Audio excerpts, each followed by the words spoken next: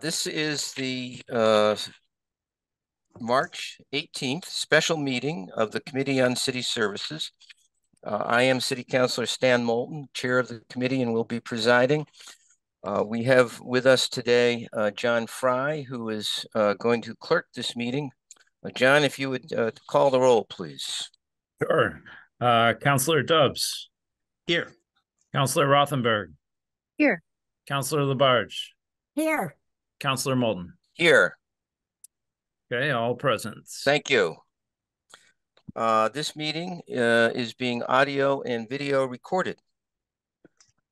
Is there anyone who is here to offer any public comment? I see no one in the waiting room. No. So there is nobody here for public comment.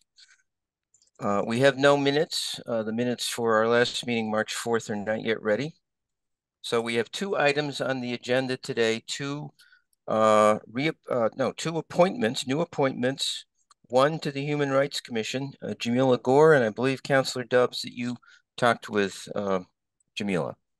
That is correct. Yes, I met up with Jamila last week for coffee, and we had a great conversation about her thoughts about the Human Rights Commission, about her experience. So as it says on her application, she's been living in Northampton for 17 years, and as you all know, that she was counselor at large for a 2-year term, where she was on the Transportation and Parking Commission, the City Services Committee, the Committee to Study Barriers to serving on commissions and committees, and she's also the first Black woman on the Northampton City Council. Also, while she was city councilor, she worked on a resolution with Councilor Garrick Perry, which led to the creation of the committee to investigate racialized harm. Jamila she feels that the Human Rights Commission is an exciting new endeavor for the city, and she feels like that it could be defined more in terms of what the Human Rights Commission can do for the city to help, and to she believes that the Human Rights Commission, the mission of the commission should be made very clear, so that people know what the purpose of it is. And Jamila says that she's excited to see what happens with it, and she feels that her firsthand knowledge of how the city operates will help to make the Human Rights Commission an asset to the governing bodies at the city by advising on how to investigate, promote, and protect human rights in the city. One potential conflict that Jamila mentioned is that she currently works on Wednesday nights at 7 p.m. when the Human Rights Commission is scheduled to meet, and so she basically was asking if there's any way to work on that or to change the schedule of that, perhaps, in order to get her on the commission. So that could be a potential conflict. I don't think it's a guaranteed conflict, but something that we would want to talk to her about more. So yeah, that's basically it. Thank you. No problem. Appreciate that report. Any questions about former Councilor Gore's candidacy for Councilor Dubs, or any comments? Yes, I do. Councilor Labarge. Yeah, Jeremy, I had talked with Jamila. I'm very, very close with her, and she mentioned that to me. And I told her she should really call the chair of the Human Rights Commission and talk with that person to see if it was possible of changing that time. If not, talk to where she's working to see if they would bring her hours up so she could leave earlier to attend the meeting. So I thought I'd let you know that. Thank you. Thank you, Councilor Labarge. Is that a hand? Councilor Yes. Rothenberg, I have trouble because your view is very narrow. So wave your hand in front of your face, please. Okay. I just wanted to say, I think I'm just delighted that Jamila was an applicant for this and was put forward. I suppose we could still call her Councilor Gore, former Councilor Gore. I just think she's a person of such integrity, and she served our city with such integrity. And I really look forward to what she will bring to this commission. I certainly support her candidacy. Thank you. Yes, I concur. I know that former Councilor Gore had talked about when she left the council at the end of last year, wanting to serve the city, continuing to serve the city, and I think this is a terrific fit for her, and I think she will bring a lot to the Human Rights Commission. In terms of her availability, the Human Rights Commission is still one member shy of reaching a quorum, so I think our job is to make a recommendation on her qualifications.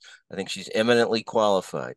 And it will then be the members of the Human Rights Commission, up to them to determine a meeting time that's convenient to all. I mean, after all, meeting times are not set in stone. So when the newly constituted Human Rights Commission convenes, it will be up to those members to figure out when they can meet regularly at a time that's convenient for all. So I would entertain a motion to I'll make a motion. Oh, sorry. Second it. Well, I need a motion for a positive recommendation, I presume. Hey, Jeremy, go ahead I'll make a motion for a positive recommendation.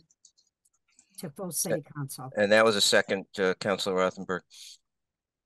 You seconded. Yes. Okay, so motion made by Councilor Dubs, seconded by Councilor Rothenberg for a positive recommendation on Jamila Gore. Further discussion? None. John, if you would call the roll, please. Councilor Rothenberg, Yes. Councilor Labarge, Yes. Councilor Moulton, Yes. Councilor Dubs. Yes.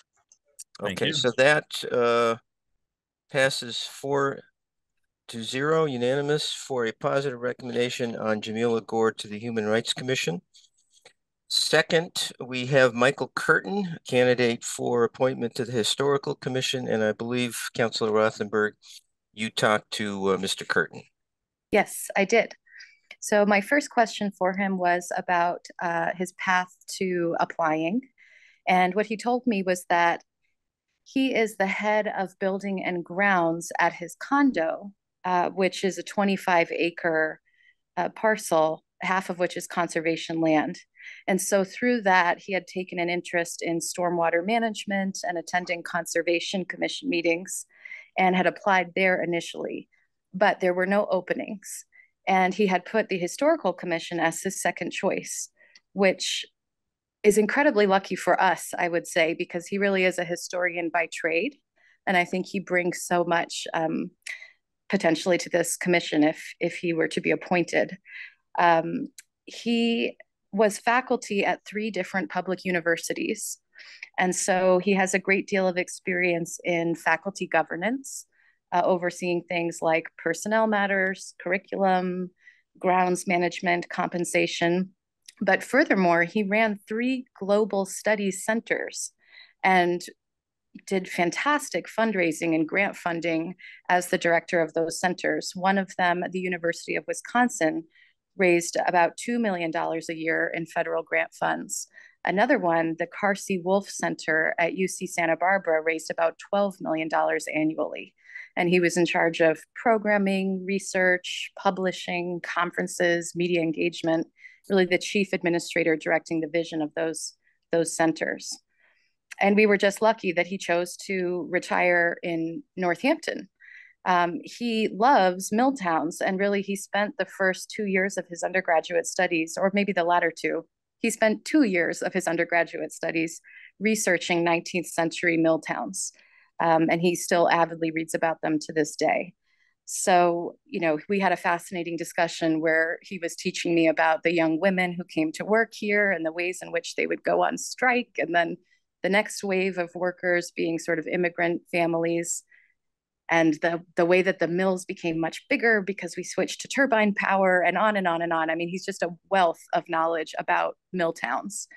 And we had a very interesting discussion, mostly I just listened, where he was telling me about ways in which he thinks we could work to preserve these historic buildings that are our assets, and what the future of that might look like for us, in terms of possibly more public-private partnerships, maybe handing off some of these buildings to be turned into housing, but in a really thoughtful way, especially some of our churches, maybe not our own assets, but landmarks of our city.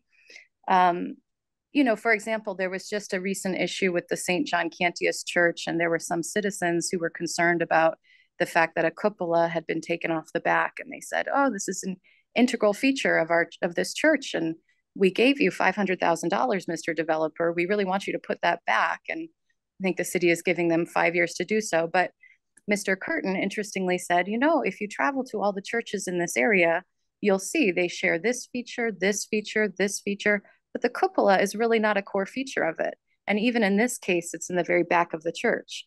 So, you know, maybe that would be an instance where he will bring some great thought to how we interface with developers who are willing to take the risk to take on some of these buildings, and how we can support them but not overstep them, and make sure we don't lose any of the real special identity of those buildings. So I just think he's a fantastic fit. And finally, I asked him about his style on committees. He says that he really listens very carefully and thoughtfully to everyone. And if he sees an opportunity where he might be able to shift dialogue in a direction, he'll take it. But if not, you know, he's perfectly happy to just quietly state his concerns and wait for the issue to resurface a couple more times before maybe there's more consensus that this is the direction we might move in. So I think he really emerged from this interview as an extremely calm, intelligent, thoughtful, kind person. And I think he will really help our city succeed and learn how these commissions interface with city government. I look forward to learning from him. If he's on this commission as a city councilor, what can I learn from the historic commission, and how can we partner together? So I just cannot recommend him highly enough. And that is my report. Okay, thank you. Very thorough report. I appreciate it. Any further comments, questions? No. Yes, Councilor Labarge. Yeah, I'd make a motion with a positive recommendation for Michael Curtin to be appointed on the Historical Commission to the full city council. I'll second that. Thank you, Counselor. That was an excellent, excellent interview. Thank you. Okay, so we have a motion for a positive recommendation made by Councilor Labarge, seconded by Councilor Dubs. Any further discussion? Roll call, please, John. Councilor Labarge, Yes. Councilor Moulton, Yes. Councilor Dubs, Yes. Councilor Rothenberg. Yes. Thank you. Thank you. So that passes unanimously 4-0, and I will alert Council President Jarrett that both of these recommendations have been passed along to the City Council for inclusion on Thursday's agenda. Okay, so that brings us to new business. Any new business that anybody wants to put forward? Okay, then I will entertain a motion to adjourn. But before that motion, I just logistically, for Councilors Dubs and Rothenberg, if you are staying online for the Community Resources meeting, which is a hybrid meeting, this is the link to use. So you actually don't have to sign off here. This will turn into the Community Resources meeting if you're going to attend virtually. Okay, it's all the same link today. Great, thank you. Okay. Thank you. You're welcome. Okay, now I'll entertain a motion to adjourn. Move to adjourn. Second that. Okay, motion made and seconded. John, roll call, please. Councilor Moulton, Yes. Councilor Dubs, Yes. Councilor Rothenberg, Yes. Councilor Labarge. Yes. Okay, that passes unanimously. We are adjourned at 4:45.